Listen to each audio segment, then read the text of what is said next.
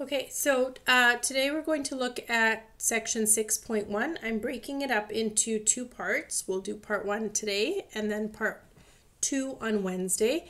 So today our main goal is going to be writing equations. So we're going to learn to write equations.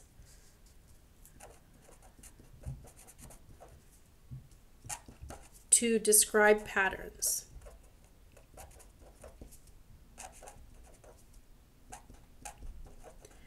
Before we get to that, I wanted to do a quick review on evaluating expressions and equations. So here, evaluating expressions, remember there's no equal sign. I have part A here, 2x plus 5 when x equals 2. So wherever we have a variable, we put in a set of brackets. And then we plug in this value here for the x. So we have 2 times 2 plus 4. You need to remember your BEDMAS rules. So that is 4 plus 5, which is 9.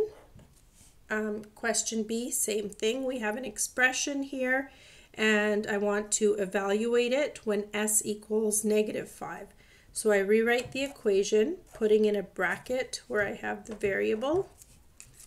And for the bracket, I'm going to plug in -5 because that's what s equals. And then I go to calculate it.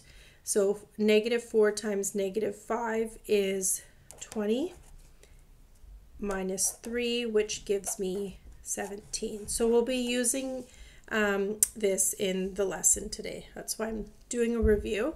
And then evaluating equations. So with an equation, we have an equal sign. The first one, p equals 3x minus 5. I want to evaluate it when x here equals -4. So I put in a set of brackets for x, and I plug in -4. So p equals 3 times -4, which is -12, and minus 5. And then minus 12 minus 5 is minus 17. So p equals minus 17. And for question B here, y equals -2x plus 7, and we want to evaluate this equation for when y equals 5. So I'm going to plug in a 5 for y.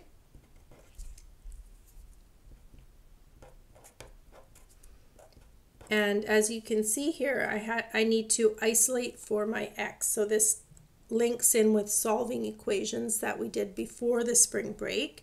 So we always move the so we want to isolate the x. So we have the -2 that's being multiplied by x and the plus 7.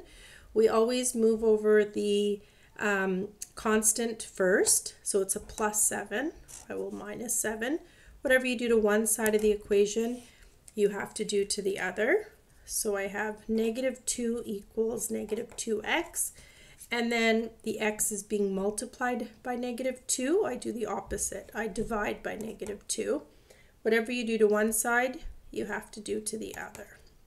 So these cancel out, and we end up with x equals 1. Okay, so that's a review for evaluating. And now let's move on into today's lesson. We're going to look at pictorial patterns. So that's pictorial patterns. That just means it's a series of pictures, like as you can see in this example, that follows a pattern. And our goal is going to be to come up with an equation that represents the pattern. So I'm going to do 3 examples with you guys. They're all very similar, and then you'll be working on a worksheet for this section. So example 1, here we have figure number 1, figure number 2, figure number 3, and figure number 4. It's asking me in part A, describe how the pattern grows that relates the figure number to the number of squares. So in figure number 1, we have 1 square. In figure number 2, we have 4. In figure number 3, these were added on here, so 4 plus 3, which is 7 squares. And then in figure number 4, we added 3 more here, so we have 10 squares. So in words, for part A, we can say as the figure number increases,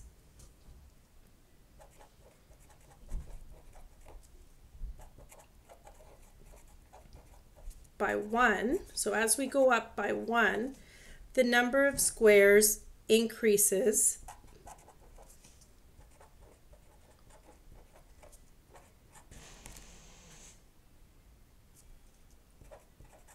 by 3.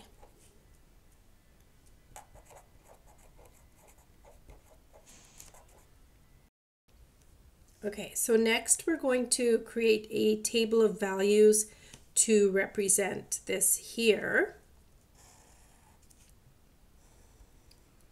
And we will have figure number on the left here, and on the right hand side we can have the number of squares. I'm going to call this X here and this Y. So you'll get lots of practice at this. Why is it X? Why is it Y? The figure number here is the independent variable, and the number of squares is the dependent variable. So you'll see this throughout the lesson. So if for figure number 1, I'm just leaving a space up here, we have 1 square. For figure number 2, we have 4 squares. For figure number 3, we have 7 squares. And for figure number 4, we have 10 squares. Okay, so you'll notice our X values are increasing by 1. And our Y values are increasing by 3. They're going up by 3 each time. Now, part C here, so this is I would say probably going to be the most challenging part. Let's write an equation to represent this pattern.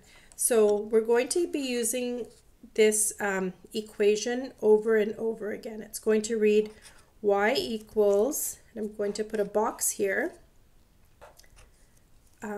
something x plus something. So we need to look at this table of values and figure out what this number is and what this number is here. This one here, this is our constant because it's by itself. This one here is the y value.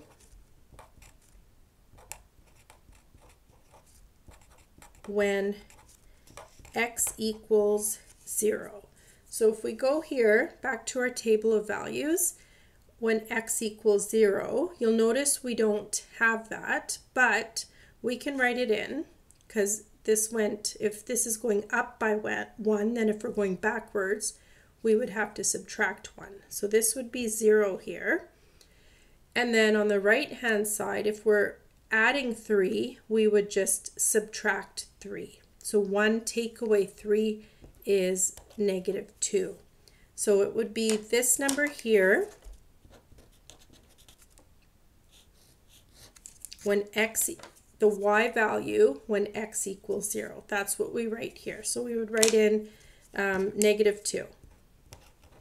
Okay, and that will help us figure out this value right here. So you're going to have to look at the table of values, and what do you have to do to the x value to get the y value? So we know that we have to subtract 2. So for here, for example, 3 times what will give me, take away 2 will give me 7. 4 times what, take away 2 will give me 10, right? So you need to spend some time seeing how to relate the table of values to this. So if I take my x value in this case and I multiply it by 3 and then I subtract 2. So we have y equals 3x minus 2. So this is my equation. The plus and the minus just become minus. So we have y equals 3x minus 2. Like I said, this is my equation here. So if I plug in 1 for x, so 1 times 3, take away 2, I get this y value. If I plug in 2 for x, so 2 times 3, take away 2, I get 4, right? So you're coming up with the equation based on this table of values here. I purposely chose x and y because eventually we'll be graphing them, but sometimes you might see other letters. Like in the workbook, for example, they might use the letter F to represent figure number and S to represent number of squares. So you might have seen, you might see S equals 3F minus 2 as well. Always remembering this one here is our x value and this one here is our y value. So we've come up with an equation to represent this pattern. Now what we're going to do is use the equation. So we're on the second page here.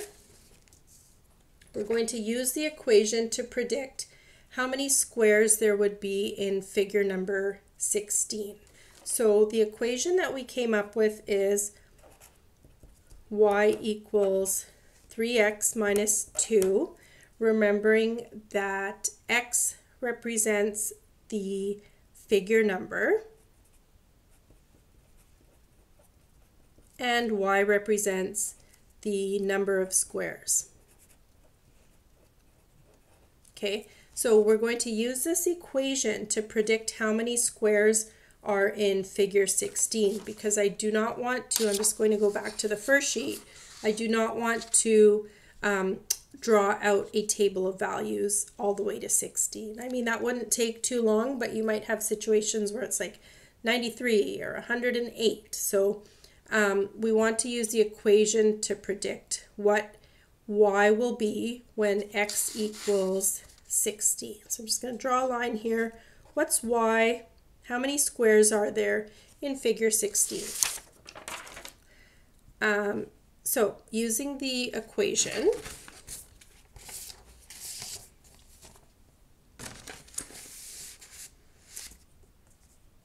we have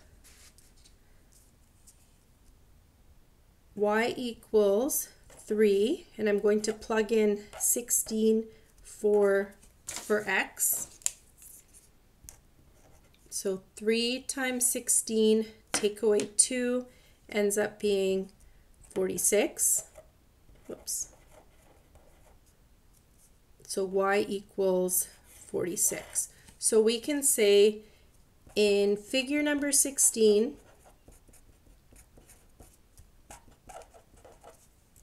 there are 46 squares. Okay, and then question E, which figure number has 106 squares? So we're going to use the equation again. Y equals 3x minus 2, and we're going to plug in 106 now for y because we're wanting to solve for the figure number here. So I plug in 106 for y, and I need to solve the equation for x. So I will add 2 to both sides. That's why we practiced that in the beginning. 108 equals 3x, and divide both sides by 3, and we end up with x equals 36. So we can say that figure number 36 has 108 squares. Okay, so we're going to this was just example 1. We have 2 more to get through, but we're going to practice this same concept over 2 more times so that you guys get the hang of it, because I know this can be challenging. Okay, so in example 2 here, Alexa uses yellow and white tiles to create a pattern. So figure number 1, you can go and count them up. There is 8 yellow tiles. In figure number 2, you can go and count them up. There is 12. And in figure number 3, there is 16. Okay, so step 1 is to make a table of values to show the number of yellow tiles in relation to the figure. So we have figure number on the left, and we'll use the letter X to represent that. And on the right hand side we have yellow tiles.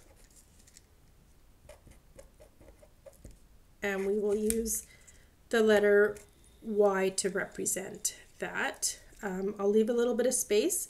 So figure number 1 has 8 tiles, figure number 2 has 12, figure number 3 has 16. We could keep going here. Figure number 4, because it looks like we're going up by 4 each time. So if we add 4, we would end up with 20. So there's our table of values. Describe the pattern in words. So as the figure number increases by 1,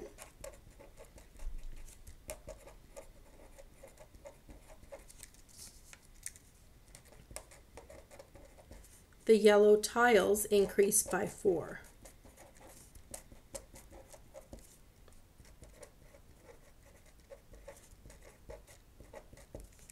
Okay, next we're going to come up with an equation to model the number of yellow tiles. So we do this. Y equals something X plus something. And if you'll remember from example number 1, this constant here, or the number that's by itself, this one here is the Y value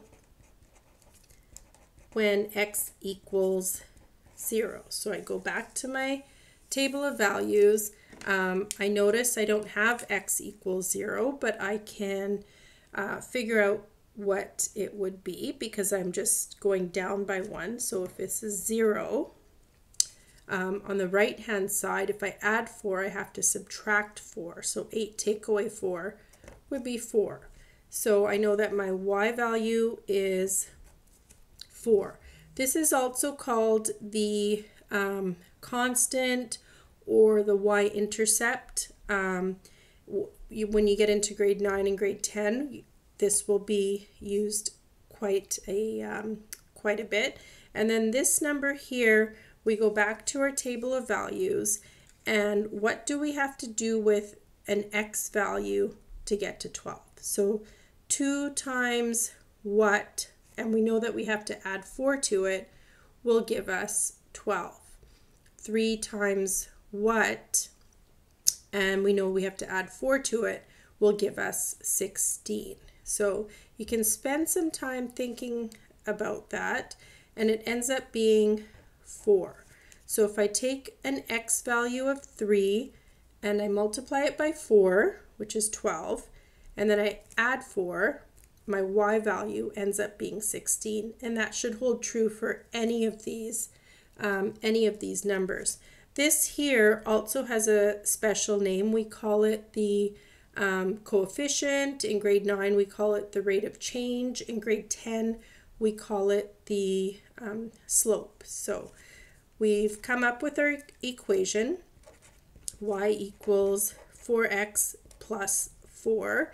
And just a reminder, you might see other variables used as well, like this Y might say T for tiles, and X might be F for figure number. So t equals 4f plus 4.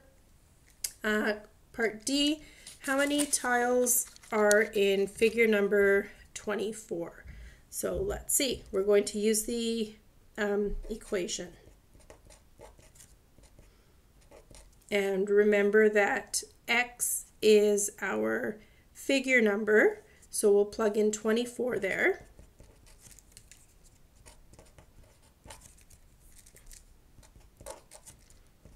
And 4 times 24 is 96, plus 4 gives us 100. So y equals 100.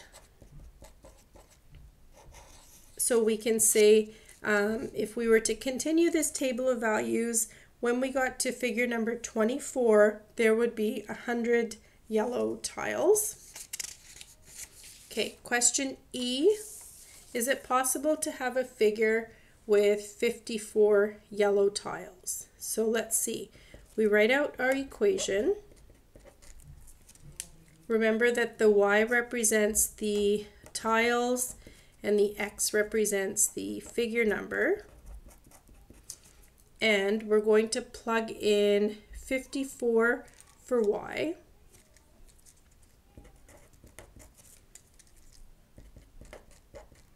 And solve for x. So we subtract 4 from both sides. I'm just going to carry it on over here so that we have 50 equals 4x. Divide both sides by 4, and we end up with 50 divided by 4. This does not give us a whole number. So we know that it is not possible to have a figure with 54 yellow tiles.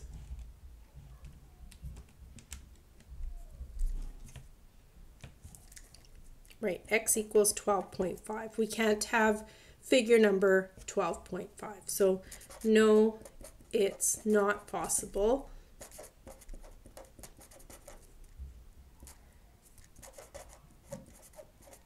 Because x is not a whole number. Okay, last example here. The following shows a pattern of heptagons. That's a 7-sided figure connected along one side. Each side is 1 centimeter in length. Describe the pattern in words. So let's just go here. This first heptagon, if we were to count the number of sides, it would have 7 centimeters. Right, 1, 2, 3, 4, 5, 6, 7. In the second one here, I'm just looking, we're going to be calculating the perimeter. So we're not going to include the lines in the middle. So 1, 2, 3, 4, 5, 6, 8, 9, 10, 11, 12. This one is 12 centimeters. The third figure, if we were to calculate, if we were to add up the perimeter, we have 17 centimeters. And in the fourth one,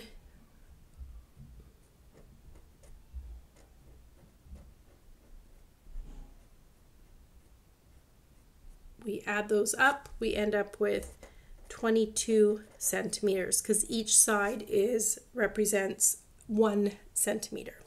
Okay, so describe the pattern in words in relation to the perimeter. I should have added that into the notes. So that should have been part of the notes here. Sorry about that. So we can say as the figure number increases by 1,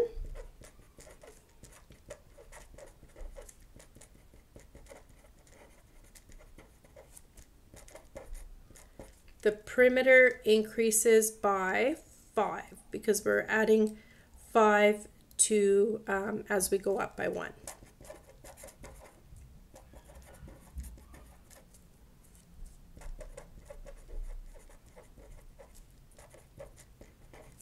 Okay, next step, make a table of values showing the perimeter of the first 6 figures. So figure number, which is X, and perimeter, which we give Y. Figure number 1 is 7 centimeters. Figure number 2 is 12 centimeters. Figure number 3 is 17.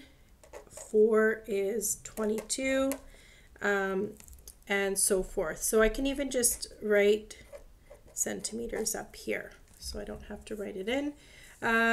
Next, what equation determines the perimeter of each figure? So I write out the that equation that we've been doing. Y equals something X plus something, and by now hopefully you should know this is the Y value when X equals 0. So I go back up to my table of values. When X equals 0, looks like I'm adding 5, so I subtract 5. I have 2.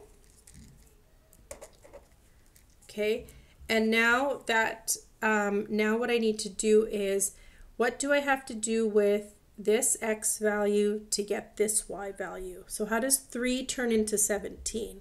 What do I have to multiply it by? And I know that I have to eventually add 2. So 3 times what plus 2 gives me 17. What do I have to do to the 4 to get 22? So 4 times what plus 2 gives me 22. So you can spend some time thinking about that. And we get 5. So Y equals 5X plus 2.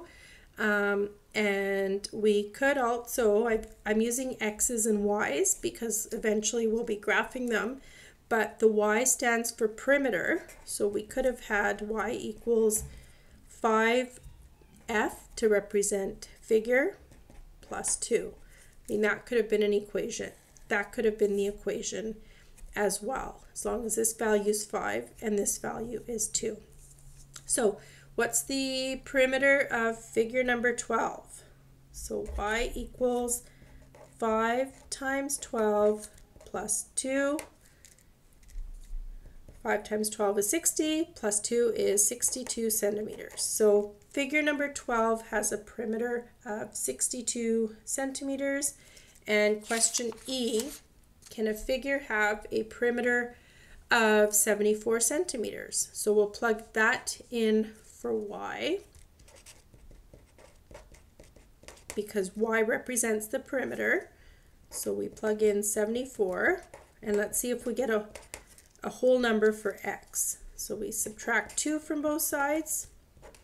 So 72 equals 5X. And if we divide both sides by 5, we know that 72 divided by 5 will not give me a whole number. So we would say it isn't possible. So a figure